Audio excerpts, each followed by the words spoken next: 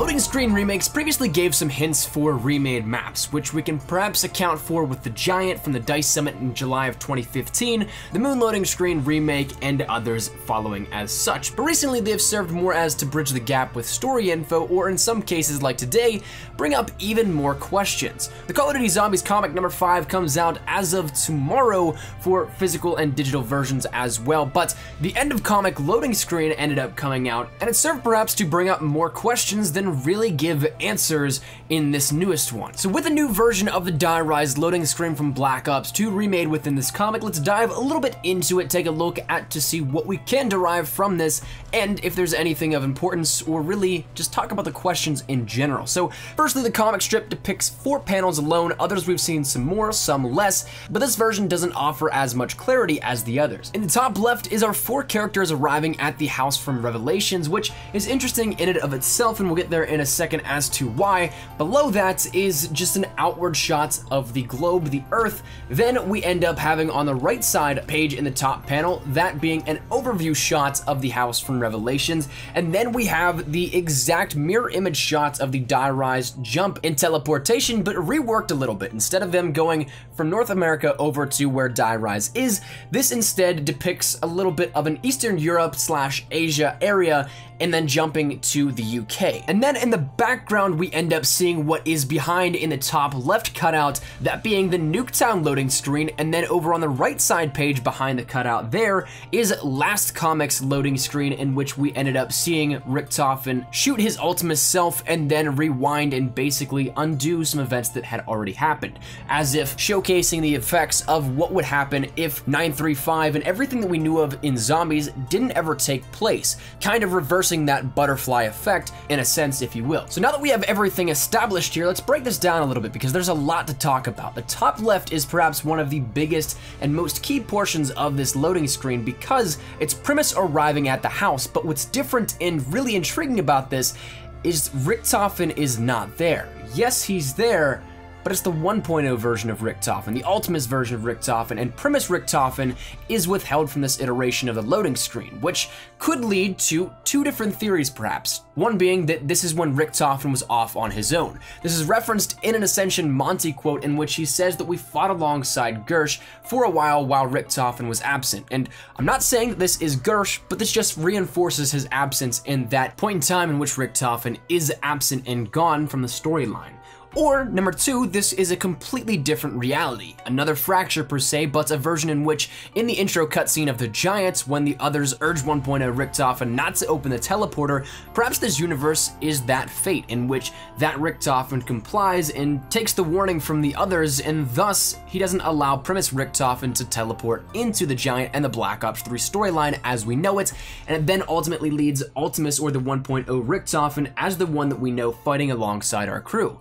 So it's just interesting to think about, but perhaps neither of those are right. Perhaps this has completely different storyline implications, but to me, I think those might be 2 of the forefront and leading theories here with this. But regardless, it's interesting that Primus Richtofen is absent from this group shot of the original 4, and instead Ultimus or 1.0 Richtofen is there in his place. Now location-wise, this is where it also gets interesting as well, because we see the physical embodiment of the Earth 2 times out of 4 panels. And ultimately, this leads to the possibility that this is the worldly destination before Monty snatched it up for his air quote perfect world. While this hits hard on the physical events and being on Earth in the panels, that being the shot of the Earth from space, as well as the physical teleportation from Eastern Europe and Asia, presumably Russia, Belarus, or Ukraine, from the likes of this map, which, side note, would make sense given the location of Grad Krovi, but geographically it's close, but not a perfect alignment. And take that location and then put it in the UK, it's clear that this is a denotation of this being on the Earth. And it also plays in nicely with where the game code said that the house was located, that being in Sheffield, England. So from perhaps, say, theoretically Grad Krovi to Sheffield, England, this makes a little bit of sense, but also this then brings up the next question of timing, because if this is on Earth, we know that when we play in the events of Revelations, it's in Agartha, the Aether, and that's something that we don't see just right on Earth. Now when you put those 2 things together, one being in Agartha, one being on Earth, it it brings into question, when did this happen? No doubt, with the other questions that this loading screen raises, this is a valid one as well. With the physical location being presented and confirmed from the game code as well, that the house is in Sheffield, England, this would perhaps indicate that this arrival is before, once again, Monty ends up pulling the house into his air quote perfect world.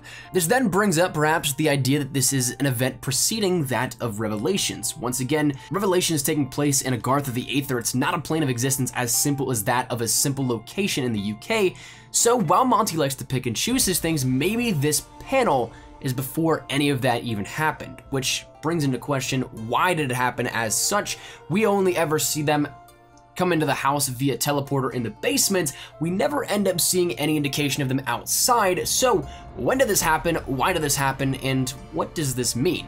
Perhaps it's a different reality, perhaps it's beforehand.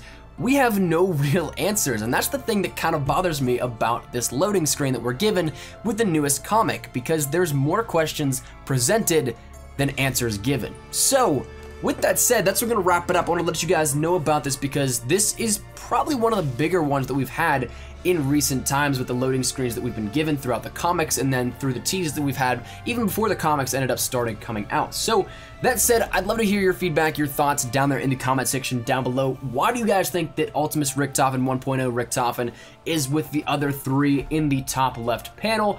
Do you guys think that this takes place before Revelations, after, whenever it may be? And what do you think this means for the future? Do you think this indicates another fracture, another universe, another dimension, or do you think it's something that could still be completely canon with what we know so far without expanding outwards too much, or whatever it may be? Feel free to drop your thoughts down there in the comment section down below. I want to let you guys know about this because this is probably going to be in the forefront of the zombies community and the discussion here in the next couple of days. So figured we'd start the discussion here up on the channel as well. So drop your thoughts down there in the comment section down below. If you guys enjoyed the video, make sure you drop a like down below. And of course, if you guys aren't new to the channel as well, make sure you guys subscribe to stay up to date with everything we have here regarding zombies, Zombies Chronicles, Black Ops 3 multiplayer, Call of Duty World War II multiplayer, and zombies, Modern Warfare Remastered, all that good stuff. We got you covered here up on the channel. And finally, if you guys want to follow me over on Twitter, that's the best place to get connected with me outside of YouTube. I practically live on Twitter, so if you guys want to strike up a conversation, ask me a question, whatever it may be, link is down there in the description below.